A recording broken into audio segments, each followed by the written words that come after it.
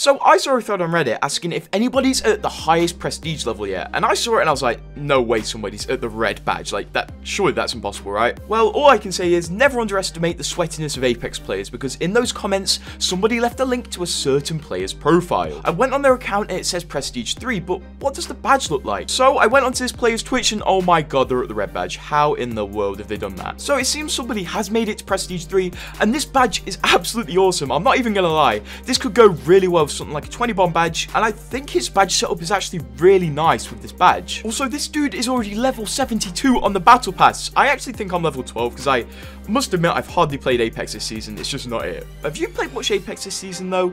And also, subscribe if you want that badge.